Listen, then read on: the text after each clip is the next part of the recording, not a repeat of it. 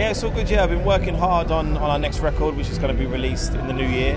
I can't say what it is yet. It's done. We finished it. I'm just working on the artwork right now, but it's another big house track. I've worked with an amazing writer on this one.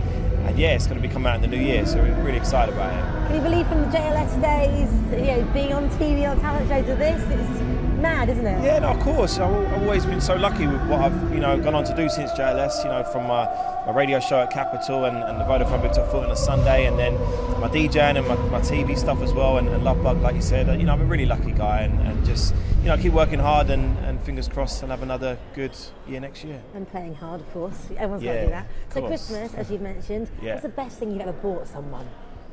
Best thing I ever bought someone for Christmas? I would say if Christmas counts, but New Year's I proposed to Rochelle and I gave her a ring on New Year's Eve. Yeah, we saw it. That was huge. That was probably the best thing I've done around that time of year. Yeah. Amazing. What's your plan this Christmas? Going to take it easy? Yeah, we're going to be going on holiday again. The three of us, the four of us now.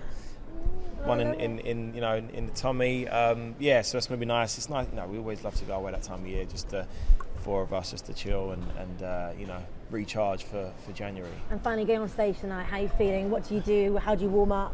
Yeah, really excited. I'll kick off with a DJ set just before the first act goes on. So that's almost warming up in itself, really.